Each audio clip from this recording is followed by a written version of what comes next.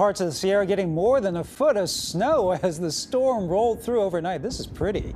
This is video from Palisades, Tahoe, where they got about 15 inches in just 24 hours. And here's the scene from the UC Berkeley Sierra Snow Lab, where they are expecting about 15 inches by this afternoon. So let's check in with Paul.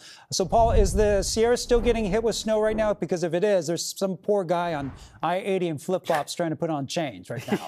And a reporter from KOVR in Sacramento standing next to him trying to interview him simultaneously. Exactly. Yeah, exactly. They're still getting some snow showers. Winter weather advisory for the Sierra goes until 10 p.m. But if you're heading up that direction tomorrow, the road crews are going to have plenty of time to play catch up and get the roads cleared. Let's take a look at our perspective and what's been happening. We had that band of showers that worked its way through. Let's bring in the maps and show you what we expect to happen over the next few days.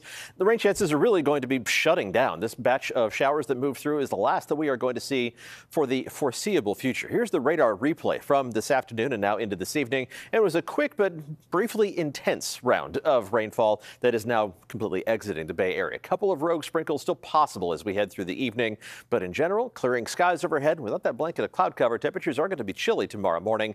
Lots of sunshine, though, so despite the chilly start, we'll warm up to near average tomorrow afternoon.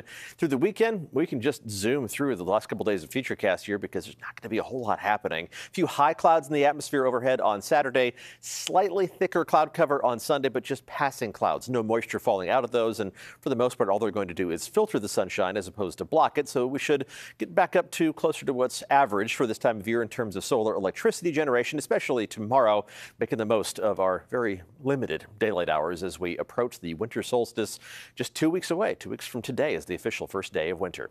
A little bit on the breezy side tomorrow afternoon. The winds will not be a problem as you're heading out the door early in the morning, but as that cooler air is delivered to the Bay Area, it's going to be delivered by those winds from the north, offshore breeze, about 15 to 20 miles an hour. Nowhere close to strong enough for a wind advisory, but noticeable and enough to make it maybe feel a couple degrees cooler than the air temperature. Saturday and Sunday don't look like they're going to be as breezy. Looking outside right now from Salesforce Tower to the north, the last of today's daylight on the horizon. Still some clouds out there as well, so a mix of clouds and clear sky.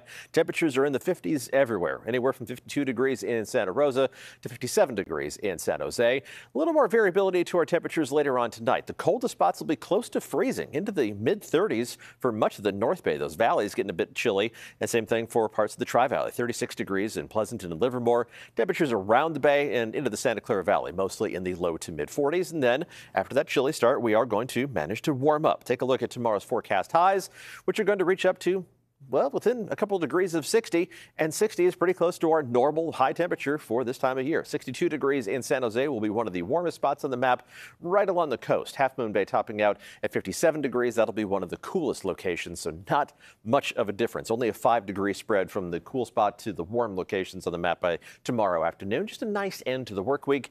And these temperatures are going to be very similar Saturday and again on Sunday.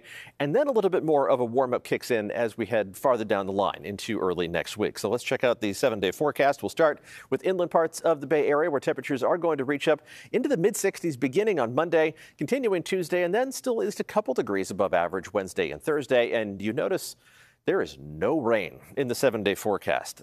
The one forecast model is hinting at a chance for a couple of showers Wednesday night into Thursday. That is an outside chance. All we're doing at this point is adding a little bit of cloud cover to Thursday's forecast. I think the better opportunity for a little bit of additional rainfall would be by the time next weekend rolls around. That's a long way down the line. So we'll keep you updated as we head through this dry stretch of mid-December weather. All right. Thanks, Paul.